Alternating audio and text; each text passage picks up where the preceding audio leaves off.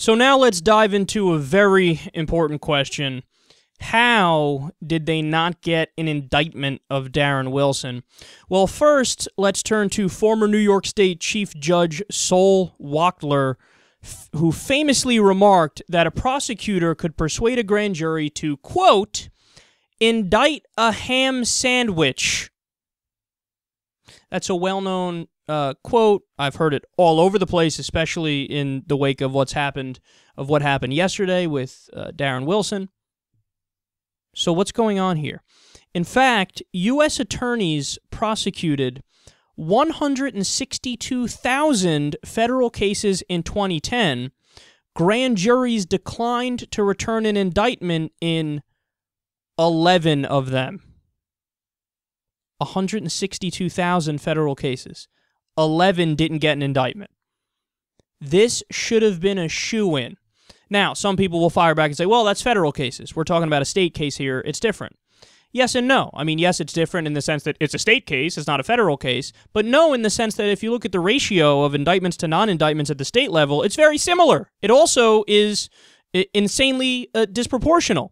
So, is this just a coincidence and the prosecutor sucks? We know that the case doesn't suck. We know that there's a real legitimate question about what happened there, and there's plenty of evidence on the side of Mike Brown.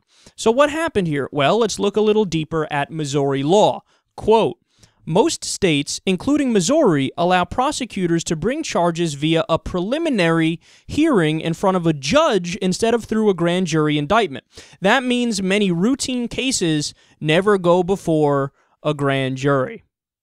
So they didn't need a grand jury, but they used one anyway. Why? Andrew D. Leopold, a University of Illinois law professor, said, quote, if the prosecutor wants an indictment and doesn't get one, something has gone horribly wrong. It just doesn't happen. So a judge would have immediately given an indictment. A judge would have been like, yeah, of course. Indicted. Boom. Next. Now, are you ready for this? It's going to get worse and worse. The standard for an indictment is probable cause. So what does that mean? It means that it's not guilty beyond a reasonable doubt to move forward. The bar is much lower. And all a prosecutor has to do to get an indictment is you go up there and you present Cliff Notes. You present this Cliff Notes version of your case. And you know what you're supposed to do? You're supposed to omit the case of the defense. You just say, hey, here's the evidence that we have to prosecute. It's Cliff Notes version. Here, this is basically what we have. Can we move forward?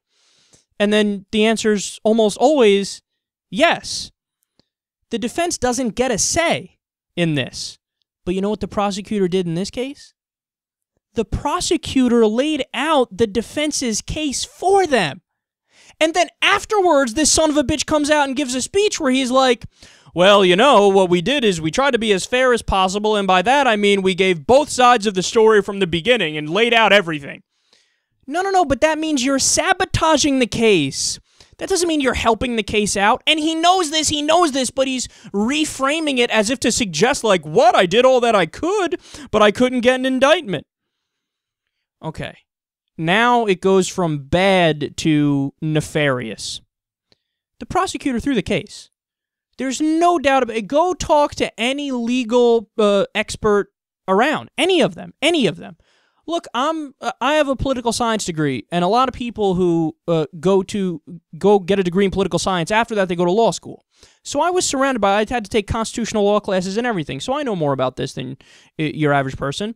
And speaking to people who know even more about this stuff than I do, they make perfectly clear. Like, no, you don't get it. The case was thrown, period. Like, we know it was thrown. You don't do what they did unless you wanted to throw the case. Why did they want to throw the case? Quote, CBS News reports, the Missouri prosecutor, Bob McCullough, overseeing an investigation into the fatal shooting of 18-year-old Michael Brown, has deep family roots among the police. His father, mother, brother, uncle, and cousin all worked for the St. Louis Police Department, and his father was killed while responding to a call involving a black suspect when he was 12 years old. Could you have gotten a more biased prosecutor in the country?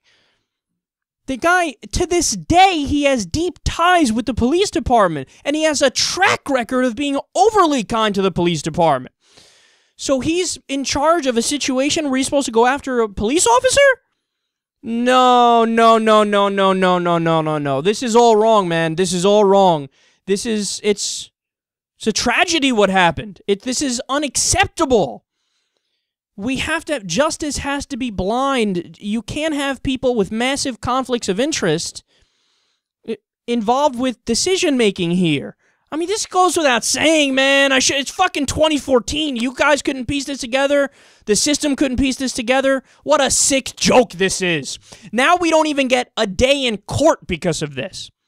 Now, of course, later on there could be a civil case and there could be some sort of federal case, but and a civil rights case, but we don't get our day in court for the worst charges with the possible harshest punishments because the system is so wildly corrupt and backwards.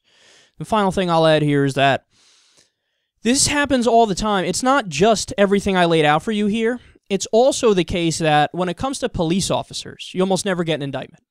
You almost never get an indictment and forget it. I mean, they hardly ever get found actually guilty of something, even if they do it. Because there's this mindset that people have, rightly or wrongly, you judge on your own whether or not you think this makes sense, where police officers get so much more leeway. Because people just assume, well, they have the badge and they have the uniform, they must be looking out for the good of everybody, so, I mean, if something wrong happens on the job, you can't really blame them, or you have to give them much more leeway than anybody else. Well, maybe there's a point to be had there in many cases, in many circumstances, and maybe that's a fair perspective to approach the situation with.